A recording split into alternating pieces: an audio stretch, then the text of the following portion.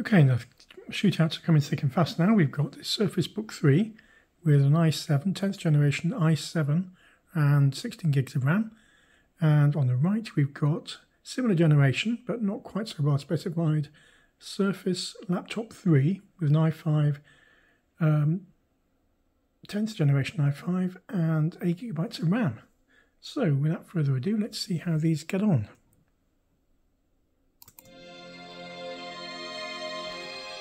I'll always give you the laptop on the left first, which is the Surface Book 3, and that's looking at 19 versus 34 on the right, so the Surface Laptop 3 having to work harder at this point. Let's give it a bit more time. Now looking at 21 versus 33, which is interesting. Surface Laptop 3 having to work harder,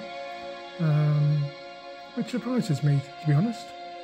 But let's see what happens when it starts heating up a bit.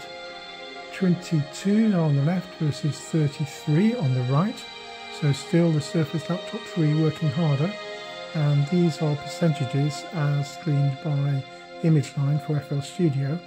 And they're meant to be a good indication of the amount of processing power, percentage of processing power of the overall. Now we're moving into the faster section now. At the moment it's 34 versus 44, so I think the Surface Laptop has picked up a bit.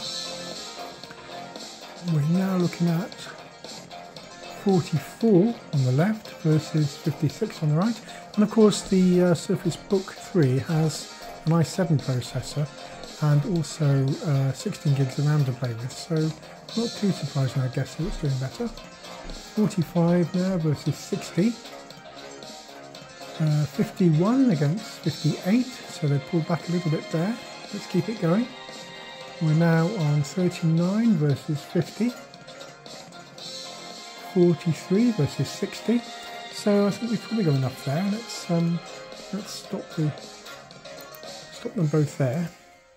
And I guess, as you might anticipate, the Surface Book 3 with the i7 processor, 10th gen i7 and 16 gigs of RAM, doing better than the similar generation 10th generation i5 processor and 8 gigabytes of RAM from the Surface Laptop 3.